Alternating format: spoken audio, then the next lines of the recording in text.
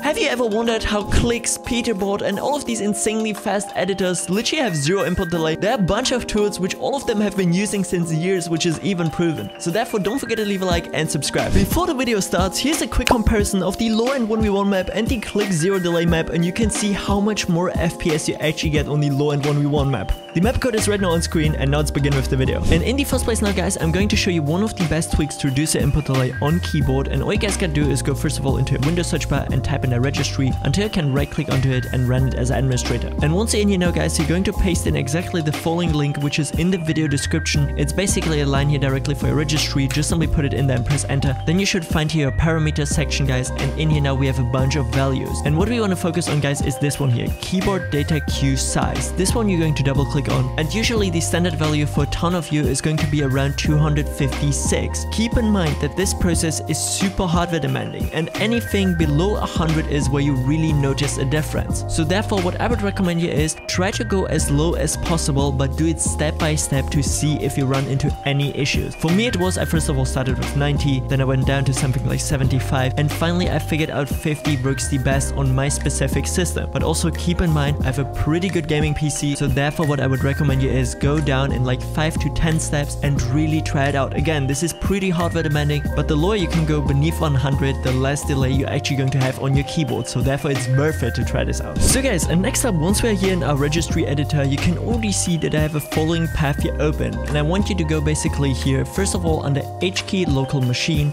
then you're gonna go into system, control, then scroll down a little bit more until you can actually find session manager. In here we're going to scroll down until we can find memory management, and there we have now prefetch parameters. We're going to click onto it, so it's basically selected, and in here now we have enable prefetch. We're going to double click onto it, and in here now you're going to make sure to put your standard value data of 3 all the way down to 0 and keep it on hexadecimal. That way we can disable the prefetch and therefore have a way better system responsiveness. In this next step now guys, we're gonna go to our Windows search bar and type in the CMD until we can see the command prop, right click onto it and run it as administrator. And once we're now in here, you're going to make sure to paste in as well the following command, which you can find from the video description. It's basically a DISM command, and you're just simply gonna press enter in here, and it's going to check your whole entire PC if there's any issues or corrupted files or any outdated drivers which could somehow slow down your PC, and basically just simply make your Windows run a lot worse for games. As you can see guys, no components or corruption detected, the operation completed successfully. So what we can basically do now is close the CMD and continue with the next step. In this next step now guys, what we want to do is basically go into a Windows search bar again and type in that troubleshoot settings. Open it up, and once it loaded up, you want to make sure to click on the additional troubleshooters. Just wait for it again to load a little bit, and in here now we're going to scroll down until we can actually find our keyboard. And if we should have any issues with our keyboard on our PC, we can actually run the troubleshooter in here, and just simply make sure to let it run in the background. You can see troubleshooting has completed, no changes or updates were necessary, so therefore we can close it. But it's always a good thing to do this once in a while guys, just to make sure that there are no corrupted files or anything which could give us more input delay. Since everything is fine, we can close it again and continue. In this next step now guys, we're gonna go again to a Windows search bar and type in the sticky keys until we can find turn off sticky keys when 2 keys are pressed. We're going to open this up guys,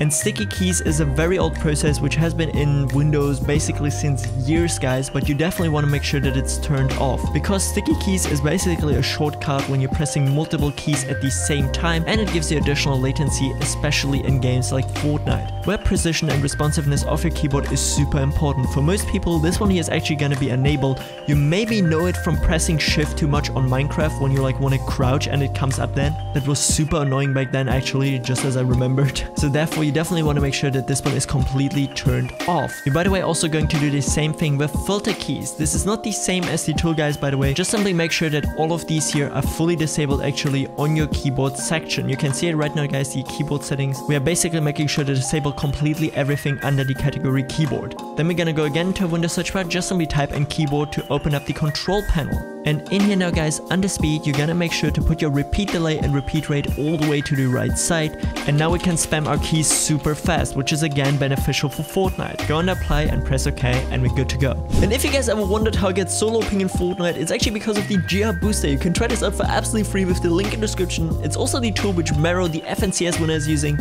And the GR booster is basically improving your ping by finding the best DNS server in your near. So therefore just simply launch it, select Fortnite, and you can see guys, we already have improved improvement of 138%. My ping is insanely low, like even for rank 10 milliseconds is super low, guys, which means in creative I would get probably 0 ping right now.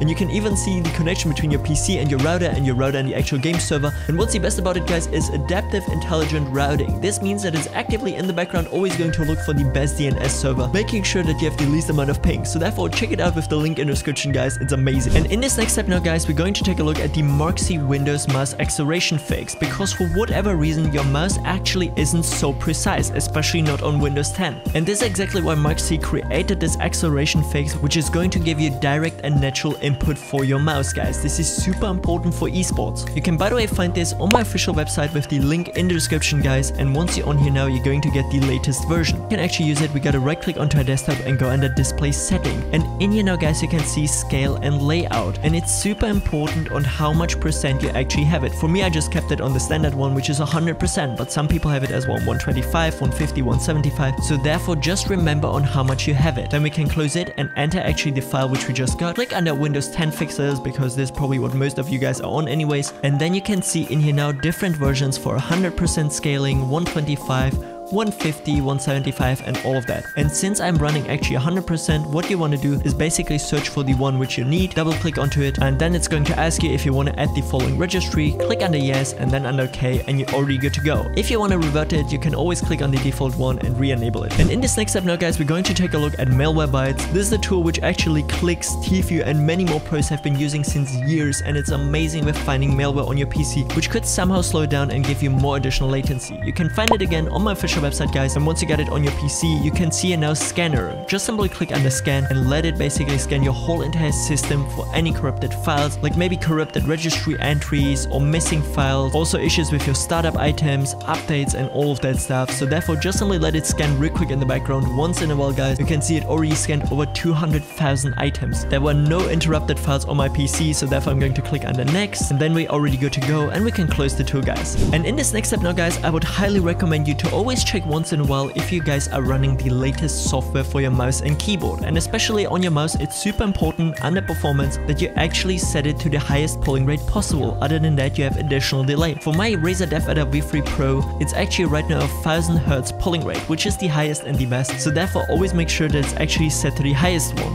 I see way too many people will maybe play on 500 or 125, guys, and you can already notice it if you put it yourself from something like 1000 to 125 that the cursor feels a lot slower. So therefore always leave it on the highest one, guys, so that it's super precise. So guys, and after you played all of these steps here correctly, your game should feel buttery smooth and you should have 0 input delay here in Fortnite. I mean, just take a look at this here, guys. The game is super responsive and therefore, yeah, everything is exactly as it should be. Don't forget to leave a like and subscribe, guys, and also make sure to check out the discord.gg/leStripeZ if you want some more content or get notifications for new videos. And also, if you have tech questions, you can always ask there, so therefore definitely make sure that you check it out.